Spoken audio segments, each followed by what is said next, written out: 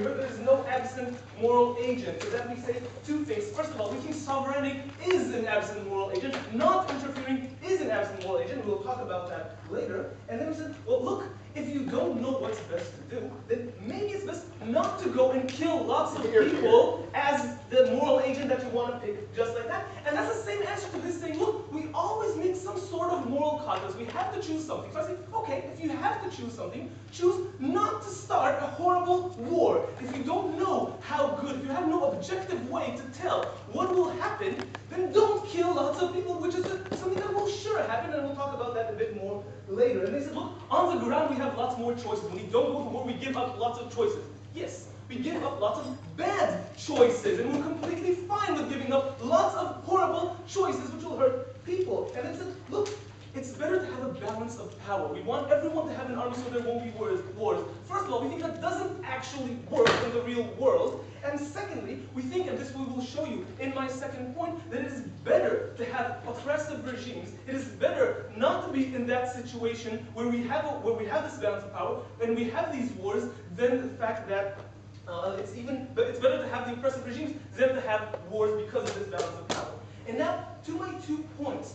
Firstly, I will talk about what is a criteria for war, when should we go to war, and you can guess the answer. And the second one will be, I will compare how bad war is compared to horrible regimes and bad things that happen, which they say are worse, and I will tell you that they are not worse than what happens in a war. First of all, opposition would like to have us believe that we have lots of values that are good enough, that are important enough, that we should go to war.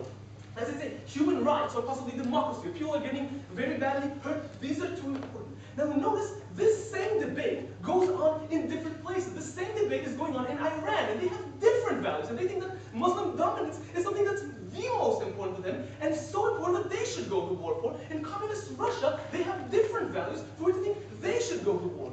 On that same idea, every single person, because they are not objective, because they see these things, gets these ideas from somewhere. These ideas don't just pop into your head from out of nowhere completely. Where do you get these ideas from? From your education, from what happened when you were a child, from the people around you in your own country.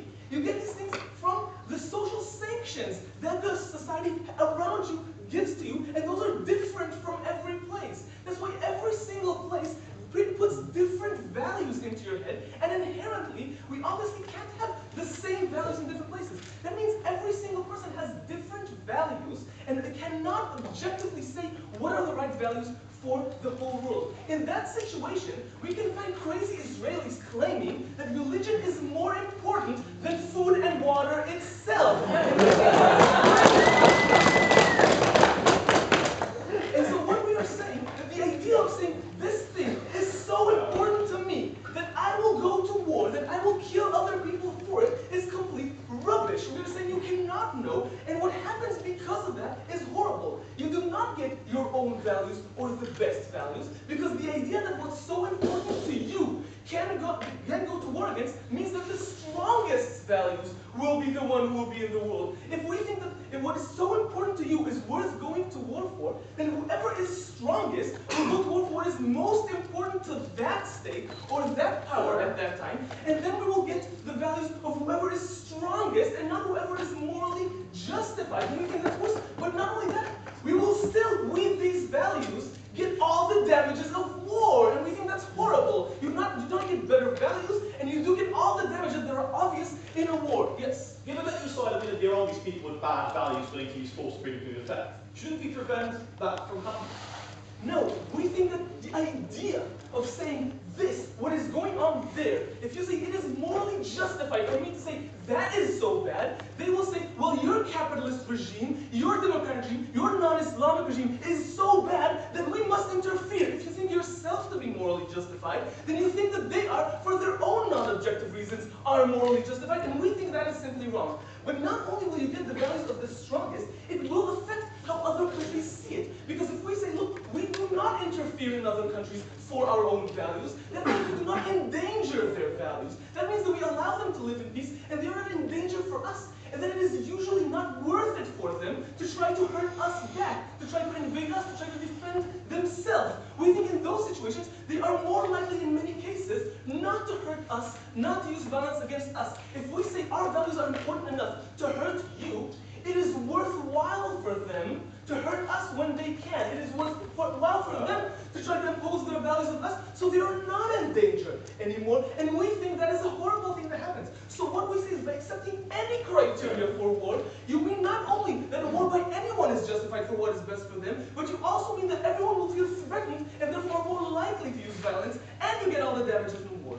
To my second point, I want to compare the damages of war, the harms in war, and being under an oppressive regime, because they are talking about like these horrible regimes that do things. First of all, how bad is war? Because you say, look, wars, you have a chance to die.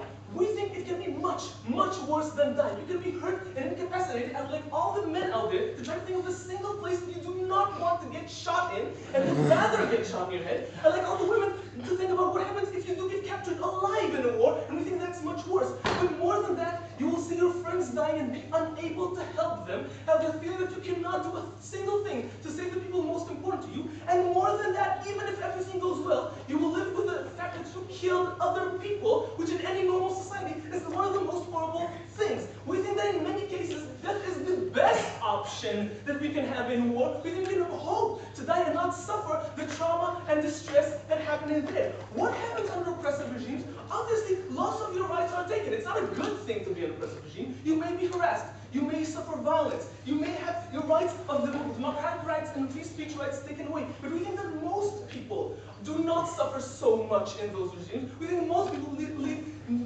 relatively normal lives, or even pretty bad lives, but not close to the horrors of war. And we think the rights taken away are usually not as bad. Even suffering violence, even being harassed by the state, is not nearly as bad as what we see going on in war, and we think that's not even close. Look at Russia and Georgia and tell me what was worse, when they were oppressed by Russia or when they started a war with Russia, and where were their rights more severely harmed? For those reasons, we beg you to oppose.